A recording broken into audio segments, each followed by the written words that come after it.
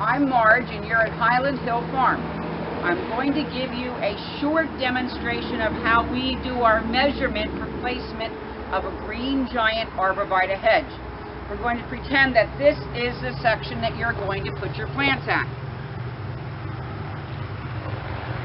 The green giant arborvitae typically grows 6 to 8 feet wide. So that you don't have encroachment, we will calculate about 4 feet from the edge of where you want to start. So I use my tape measure, I pull it out to 4 feet, and I like to lock it on the 4-foot place.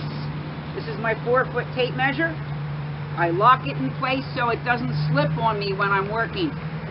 I start here, I judge down a little bit because I need to be 4 feet off of this edge, and I also need to be 4 feet off of this edge. So I'm just going to rough guess down this way, and then I'll check. That's 4 feet off of the edge. I'm using a screwdriver because it's easy to move around. Then I pick up my 4 feet, and as you can see, I was way off. So now I just move it back up. And the old adage, measure twice. Okay, 4 feet there. 4 feet there. I'm good to go. Now I take my string. I want my line to be along this driveway. It looks like a huge distance off the driveway, but the green giant will be 6 to 8 feet wide. And you don't want encroachment.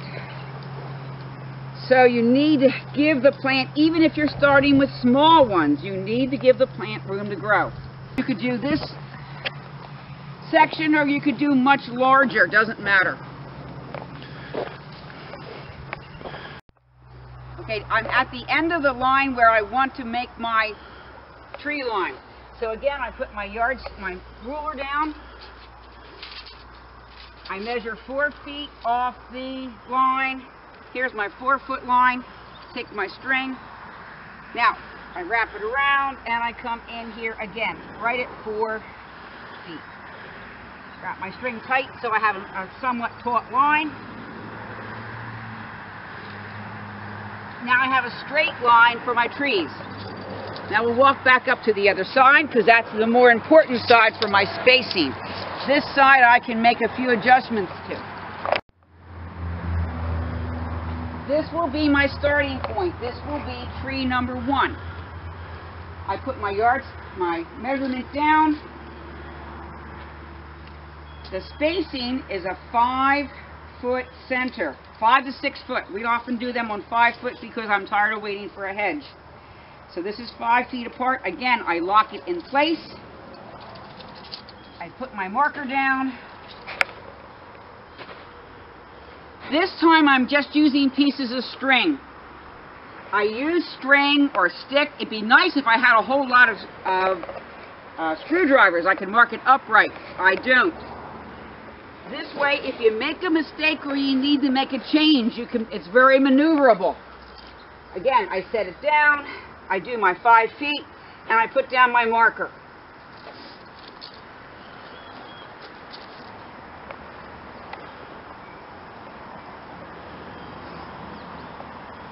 And I will continue all the way down my line, every 5 feet with my marker. Now I have my entire line in place. I stand here and take a look. Is this how I want it? If not, I can adjust my strings one way or the other. I can move it closer to the driveway or move it back. I'm actually happy with this. It's on a 5-foot spacing, has enough room on both sides of my line. Now I take my spray can. The hardest part of this whole operation is you didn't see, I couldn't get the lid off the spray can. I put just a little dot of spray on the ground so I can see where when I pick up my string, the dots will be right there, and that's where I dig and place my trees.